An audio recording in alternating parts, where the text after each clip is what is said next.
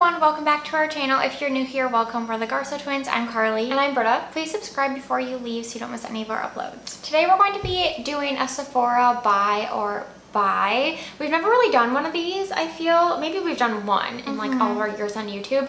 But I feel like I like watching these videos because we both always go through new arrivals on Sephora and kind of chat about like, oh, this is interesting, or I won't be buying this. So we're just going to go through the app and kind of share our thoughts. Okay, so if you want to like follow along, I don't know if everyone's app looks the same, but I just went to shop and then new, and we're just going to scroll through and chat about things that we see. So one thing that it's on my wish list, like I'm not going to buy it now, but I do want to buy it, is the Herbivore Supernova 5% THC Vitamin C and Caffeine Brightening Eye Cream, because we loved the Herbivore Nova Vitamin C Serum. And now we've kind of switched to the Vana Cream because it's more affordable. But they both have the THC active in them, and that is our favorite form of vitamin C, and in my opinion the most effective, at least like on my skin, at brightening evening skin tone. And so I feel like this has to work good. It has really good reviews, but it's $48. So do I need it right now? No, but do I want it? Do you agree? Yeah, it seems so nice.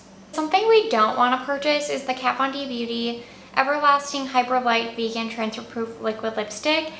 And honestly, like, they might be nice, but I just feel like it takes a lot to launch a liquid lipstick that isn't like so thick and heavy. The MAC ones we swatched seem super nice. Yeah. But this one, I just like don't trust it because the ones that they used to make were like cement So dry on your lips. And I remember back in the day, we were obsessed. Kat Von D Bone Arrow, we wore that every thing single day. Every day. Every day for like 2 years. Every day, Yeah, I remember wearing it all the time. So it's very odd, but They're back. yeah, it's odd that they're back.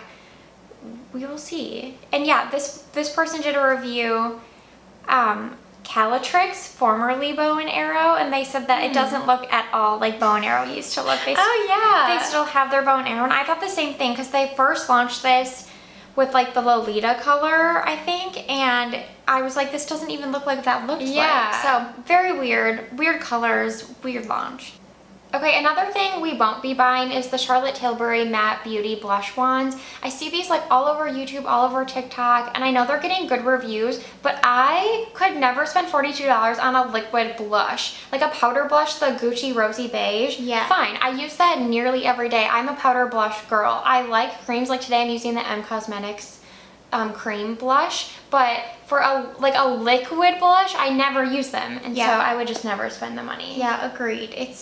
And people say that they're more full than the old ones, but like I had the highlighting wand and it was like half empty and it didn't last very long, and they're just so expensive now. So expensive. And they don't even sell Pillow Talk, the one good color on Sephora. Yeah, so weird. Okay, the Hourglass lipsticks are really expensive. They're $38, but I would get one because they've been getting such good reviews. They look like the perfect like satin lipstick, where it's like a little bit of shine, but not too shiny, not matte. The only complaint is that these swatches seem to be completely unrealistic to the actual colors themselves. Everyone says they're wrong.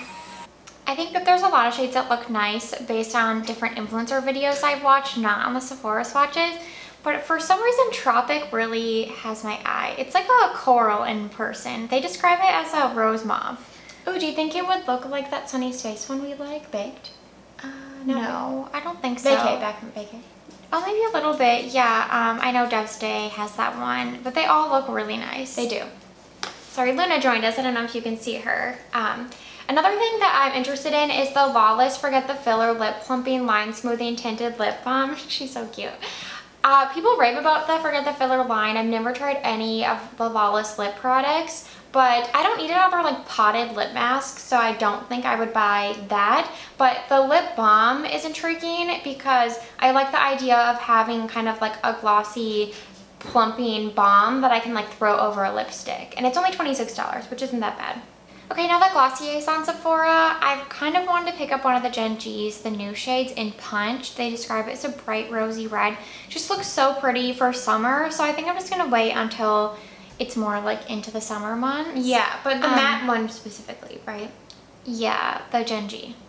Oh yeah, because they have different names. Oh, they do, okay. And Glossy also has their Balm.com on Sephora now, but they reformulated it, so we'll not be picking up because it's been getting really bad reviews, which is a shame because $14 is a really good price for a lip balm.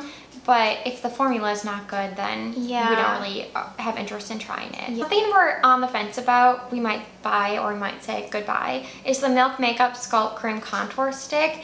I feel like the colors look really nice, like an actual contour shade, but they are so tiny. But in the same sense, like if you're actually using it to contour, you don't need a lot of product. Yeah, but my thing is like, everyone loves these sticks now, but Britt and I got on the Milk Makeup Baked Bronzer train. I loved it. Early. And it used to be $20 for a giant... Well, I think they still have baked, but it's like a different... No, they put it all in the mini packaging now.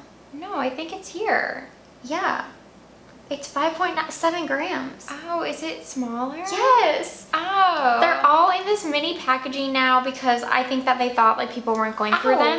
But I had gone through an entire baked bronzer and you guys, this stick was massive. I probably still maybe have it. I bet it's the same stick that their face masks come in. Yeah, it was massive and it was $20 and then it went up to like 24 and it kind of like peaked at like 28 before they like redid this whole thing. Yeah, it was probably like this size. Yeah, which was 30 grams. We don't know for sure, but we think so. Yeah.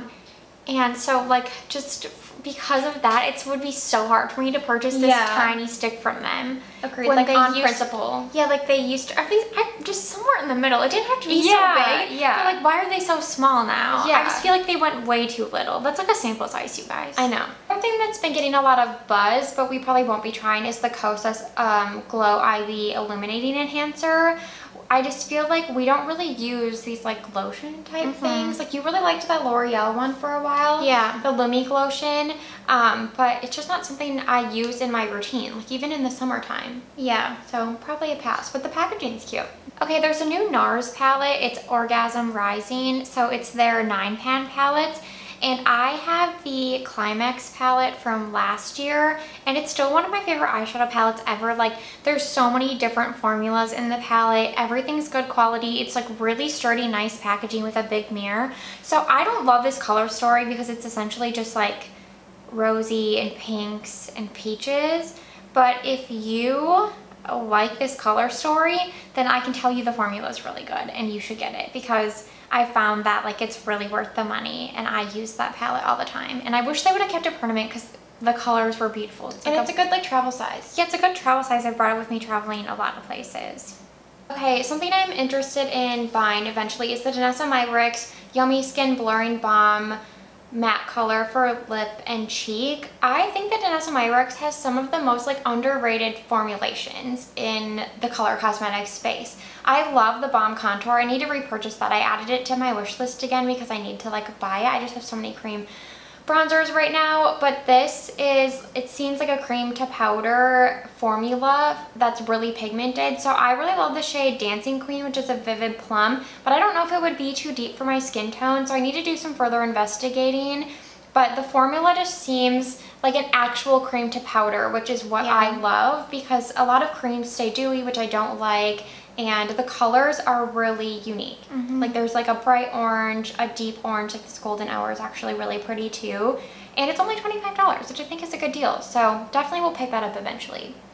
Okay, a buy pass for me is the Tower 28 Sculptino bronzers. I was really excited for this launch because I early on bought like all the blushes from Tower 28 and like loved their cheek products, and I had the bronzing off for a long time. But I also like found that that formula was a little too like dewy and sticky after I tried other cream products I liked more. And then this one, I was like, oh wow, this actually looks like they kind of reformulated it to be a little less dewy. So I was really excited, but the colors just look so yellow and orange and not really the type of bronzer I go for. Like I think that the whole thing that they called it a contour, well now it's contour and bronzer. Yeah.